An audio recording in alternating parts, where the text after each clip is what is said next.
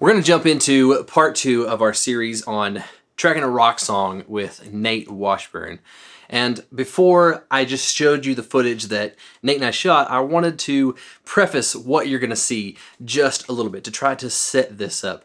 This is part of a pretty long conversation, and so I've decided to divide it into at least 2 and possibly 3 videos because there's just so much content, and I didn't really want to put out a 40-minute video where we are having kind of a back and forth dialogue, pretty casual conversation about what it's like to track drums in a band, and also what it's like to track drums if you are producing yourself. And so Nate and I are going to talk about both of those topics, what it's like to get the best performance out of a band and what to do if you are recording yourself and you make a mistake. And we are actually going to highlight a small mistake that Nate made because I wasn't here at the studio while he was tracking the drums for the song. He was here by himself and he wanted to go ahead and get something done. And so we talk about a mistake that he made and how he was able to fix the mistake that he made. And so that's going to be applicable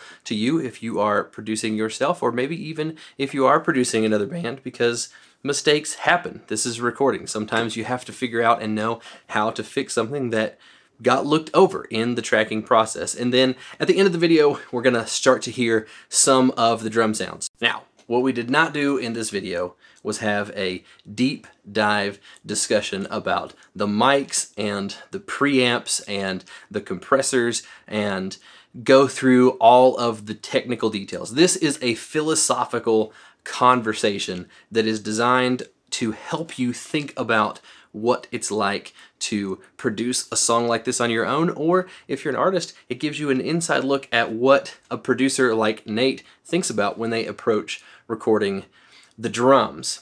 So if you're looking for that kind of information, what you can do is go back to producing a country song, the part where Goldman and I talk about the drum setup and the microphones that I used, because we literally took the same setup that Goldman and I used for the country record that I'm producing with Anderson Ellswick, and then we went a little bit harder with things like the compression and the EQ, but only a little bit. We used the same mic package, the same drums, and the same outboard pieces of equipment, compressors and EQs.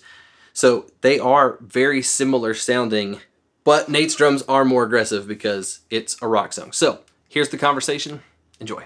What I want to do first is talk about the technical side of things just really briefly, because people are going to want to know what we did to get these drum sounds. And I don't want to spend a lot of time on that. I want to spend more time on talking about the things that you did to fit them in this song. And so just as a really brief overview, we started with actually the drums were still set up from a couple of weeks ago when Matt and I tracked the drums for the country EP that you can watch, and you can watch that video on the YouTube channel. And some of the things that I did as you were playing the drums to this song to help get them to sound a little bit more aggressive, a little bit more rockin', was just go through and, like, you know, when Goldman and I tracked those drums, the snare had a distressor on it to compress, but it was very, very, very lightly. And with this song, I was, as we were tracking, I was compressing pretty hard. We also, we tuned the snare, you tuned the snare up quite a bit from where it was at when you found it on the floor. So that's another thing. So it's tonally, it's different. The overheads were not in the same position as they were when Matt and I were doing the song. And so we used a cable, measured them equidistant from each other, from the center of the snare. And everything else was basically the same, with the exception of we added a hallway mic, is I think the one microphone that we added to this that Goldman and I didn't use when we tracked the drums for the country song. And then other than that, you did some things, as we were going back and forth, you did some things on the console to tweak and get the EQ sounding a little bit different on probably a couple of the room mics and the outside kick, I think. Yeah, I think so. My outside kick, I usually don't EQ. You like to EQ your outside kick, and so that's just simply a taste thing. I don't think there was really anything technical to talk about there, unless you just want to talk about some of the moves that you kind of make when you're doing that. It is maybe still on here, but I don't recall exactly what the move would have been, but typically with a kick drum, I want it to sound as close to like what I envision the final version of the drums will be. You know what I mean? I want the kick sound to match what's in my head for what the mix will sound like. As close as we can get. I'm not usually the type of person who goes, well, this is just the very natural sound of the kick, and later I'll sculpt it. Of course, that's going to happen in a mix. Like anytime you're mixing, you're carving out stuff that you don't need so that you can make room for all the other millions of tracks you have in the song. But you know, in this situation, we have a kick out mic that was really boomy. And even just by dropping it in on the console and driving the preamp, it actually tightened up the low end. So that was the main thing I did, was it was going to a different pre. We moved it to the console, and I drove the mic a little harder, and that actually, just from that, cleaned up some of the low end. And then I actually added a little bit low end back in and took out a little bit of mid-range. So that's about it that I did on the outside kick. And then the front kick, I also came in here and EQ'd a little differently on the outboard gear. So, and we can talk about, that didn't end up mattering, but we can talk about why, but that is, those little moves were some of the only moves I made just because I was the one playing the drums and not dialing in the sound. Okay, so that's the technical part of this that I think we need to focus on. We don't really need to talk about a ton of stuff. Same mics. If you want to see more of that stuff, you can go back and check out the other video because it's literally the exact same microphone package for the entire thing, and the console and preamps and everything that we used is identical. We just made a few tweaks to get a little more aggressive, a little more rock sounding from the get-go. But there's a couple of things that happened when you were tracking this that I think are probably important to talk about, because I think even though, you know, if you're in a real situation where the band was out there and was doing the drumming, you would have caught this, you would have fixed it on the fly. But it's the kind of thing where if you're producing yourself, you might run into this sort of thing and need to fix it. And so I think it's good for people to hear what you did to fix the sort of mistake that happened. You went off to do some live mixing, and I was like, I'm just going to loop this and hopefully get some drums that are close to what I need for the song. And which means I can't be in here engineering and like dialing everything in perfectly and performing and playing the drums at the same time. So, a couple things happened. Maybe after like the second or third take, the front kick mic, or the inside kick mic, just fell off the stand. Just happened before. It has happened to the best, probably some of the best engineers ever. It happens all the time. Normally you just go, oh, that happened. Sure. Kick sounds different now. You know what I mean? I didn't have that because I was just sitting there trying to like power through. I'm not good at the drums, so this was just me struggling, me trying to get a satisfactory drum take. So you can see here, I've comped the take. Here's where the kick, you know, this is an earlier take that I used for the verse. Looks like the kick was fine, and then here in the intro it fell down. Over here, it fell down. So I have a mostly unused, you know, I basically just turned this way down. It's not really audible. So what I ended up doing then is triggering the outside kick so I could add a sample that's more of that punchy, like attacky inside kick sound, which I normally would not do until the mix. If I was going to do that at all, it would be at the very start of the mix process. I don't feel like having samples dropped in on your drums is important when you're tracking, you know. Sure. Unless the drums just sound bad and you need that to, you know, not everyone has access to like great sounding drums and great sounding drum rooms, so I'm not saying that you can't do it that way. It's just like I never do it that way. So, sure. But for this, because I was actually out there playing the drums and no one was in here actually manning the Pro Tools rig, then yeah, this little mistake happened, which not the end of the world. Dropped in a sample. That's the sort of the main kick sound that you're hearing. And I tried to blend it enough so it doesn't sound like super fake. I hate that really super fake kind of sound. So hopefully it doesn't. Like when it's real plasticky. Yeah, hopefully it doesn't sound like that. I used like just some kick samples that I had made on some other project. So it's not like it's some crazy hyped, like Metallica drum, sample that I ripped off of a cassette tape or something like that. But and then while I was doing that, I also did the snare, which once again I would pretty much never do at this point, but I did it because just sort of my workflow when I'm doing samples, I'll just do them all at the same time. So yeah, couple samples on the drums at the moment. I don't think that they're make or break, especially just considering we're just trying to track the song. But that is in there, and that's just to supplement the loss of the kick mic. Obviously, we've talked about you did it because we needed to supplement the loss of the kick mic and a couple of the things that you were comping in to the main take. But do you ever? I think you said this actually maybe a second ago. But you don't ever do the sample layering in when you're recording, tracking a song with the band. The reason I'm asking too is because depending on the stuff that I'm doing, definitely for a country thing, I would not.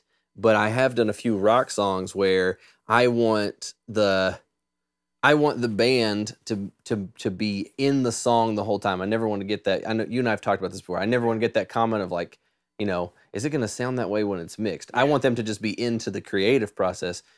So my way of getting to there is a lot of times I will, as soon as the drums are tracked, I'm dropping samples in just to make sure that the drums sound super punchy if it's a rock thing. I am not against that in any way, because your main point, I think, is essential. I don't want there to be any point where I'm working with the band where they sort of look at each other and go like, well, I hope it doesn't sound like this, I hope this isn't the final sound. I hate that. I remember the first time I ever made a record, like on my, not as a producer, but just as a musician, I was like 18 years old and just sitting down and be like, is this what it's going to sound like? You know what I mean? Because it's just some crummy studio in the middle of nowhere.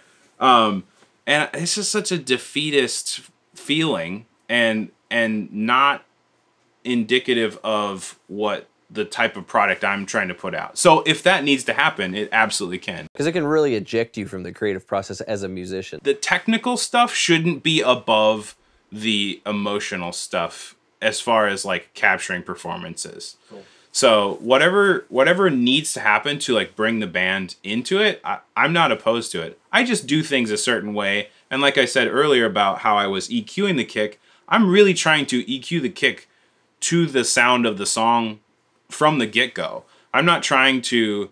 I would rather ruin the kick sound by over-EQing it than to just not EQ it and have it be this really wide-open thing if that's the sound of the song. And you're talking about when you're sitting down, you've got the guide track of the guitar done, you're tracking drums with the band, drummers out there in the hot seat, you're ready to start going and doing takes. You're talking about you're trying to EQ the sounds, and maybe you'll even risk over baking the sound of certain drums to try to get the song to sound the way that you hear that it should be in your head because of the pre-production and the creative decisions that you've already made. You kind of are approaching it with I've got this thing in mind, and that's what I'm going to shoot for as we track it. I don't like to play it safe. And that makes me sound really edgy, and that's not the point. It's more just that because there's so much technology, like if the kick sound ends up sounding like too EQ'd or something, like you can still just drop in a sample that sounds how you want it. But I'm not a big fan of just like leaving everything super pristine and like untouched, like this is just the pure, colorless EQ, colorless preamps. Like that's just not exciting to me. I'm at a point in my career where I can trust my ears enough to make those decisions and be happy with them. And, if you mess up, you suffer the consequences and you fix it, Sure. That's my philosophy for that. I don't want to play it super safe. It's just not exciting. So show me some drum sounds. Let's just listen to some of the drum sounds that you got for this, and then I've got a couple other questions that I want to talk about how you would talk to and coach a drummer through a part like this. All right, here's some drums from the top.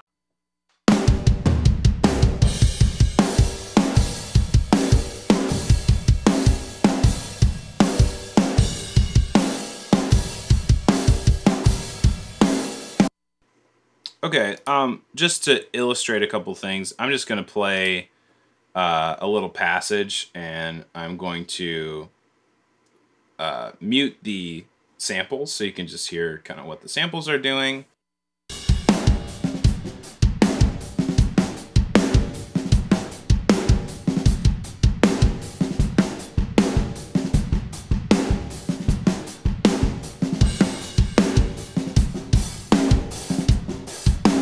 So the kick sample is doing a lot. Yeah. Right? And part of that is because the inside kick mic would be doing a lot most of the time for the type of drum sound I'm going for. So that would really be the primary sound that I would use. And because the mic fell down, we're using the sample sound. So then here's I'll turn off the snare sample. This is not nearly as drastic. Like I said, this I only did because I'm so used to doing any sample I need to do in the song. I'll just do it all at one time. That's just how my mix workflow goes. So I don't even know that I thought about it. I just made the snare sample because it's just what I do. So gotcha. Here's without it.